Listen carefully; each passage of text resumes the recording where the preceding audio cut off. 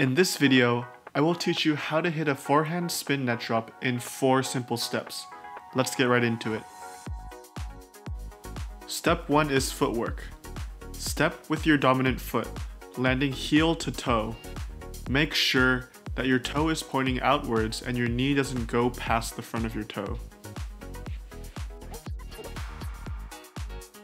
Step 2 is timing. You want to make sure that you contact the bird and land on your foot at the same time.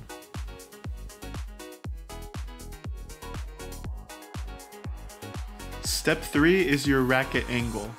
Make sure your racket is tilted slightly down so that you can actually hit the bird over the net. If your racket is too flat, the bird will go too high, and if your racket is too low, the bird will go too far.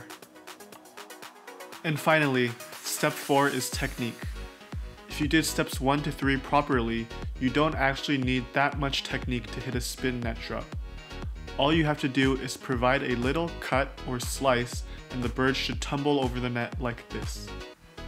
Don't use a huge motion or put too much slice. If you do this, the bird might be inconsistent or just extremely high.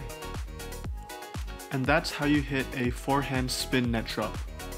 Like always, if you enjoyed this video or found it helpful, please don't forget to like and subscribe down below. That's all for this time. Until next time, keep practicing your spin net drops.